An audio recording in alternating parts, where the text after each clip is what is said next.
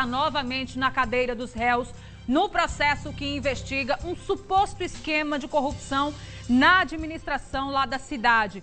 Vamos embora saber mais detalhes com Vanessa Braz, que está acompanhando tudo desde o início e traz pra gente. Vanessinha, diga lá, quais são as notícias? Olá, Anne Gomes, muito boa tarde a todos que nos acompanham no Tambaú da Gente. Anne, acabou agora há pouco a primeira parte da audiência de instrução e julgamento do caso Berg Lima. A partir das 2 horas da tarde, a audiência retorna por aqui. O prefeito afastado, Berg Lima, ele é acusado de receber propina de um fornecedor da prefeitura. Este caso aconteceu no ano passado. A denúncia foi encaminhada para a Delegacia de Defraudações e, posteriormente, o Ministério Público, juntamente com o GAECO, assumiram o caso, que acabou levando aí no dia 5 de julho o prefeito afastado Berg Lima à prisão.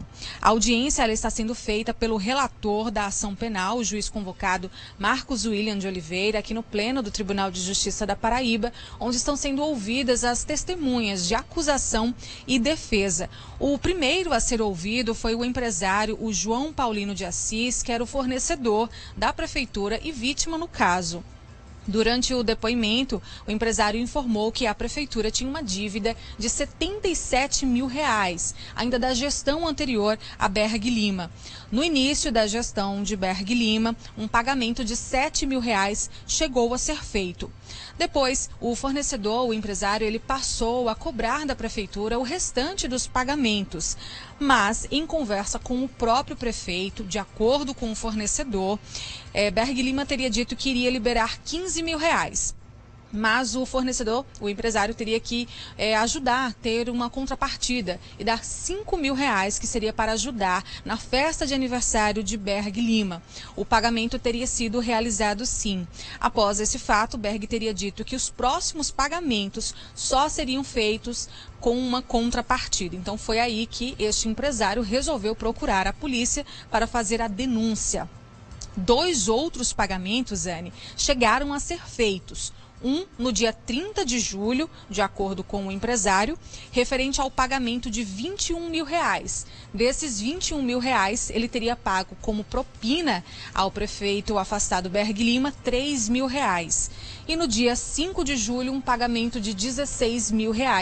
E como propina, teria sido feito o pagamento ao prefeito afastado no valor de R$3.500. Valor esse, inclusive, que foi responsável pelo flagrante que levou Berg Lima à prisão e ao afastamento do cargo de prefeito.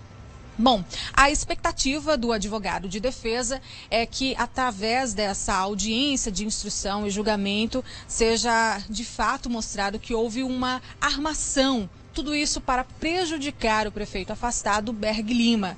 Já o empresário espera que, após essa audiência, fique comprovado de que, de fato, houve corrupção e que outros políticos não cometam atos como este. Então, são essas as informações que eu trago aqui do pleno do Tribunal de Justiça da Paraíba, onde a audiência deve retornar a partir das 2 horas da tarde. Volto com você aí no estúdio. Obrigada, Vanessa. Deu uma travadinha no final, mas a Vanessa está numa transmissão ao vivo pela internet, trazendo para a gente todos os detalhes de mais um capítulo dessa história da política de Bayeux.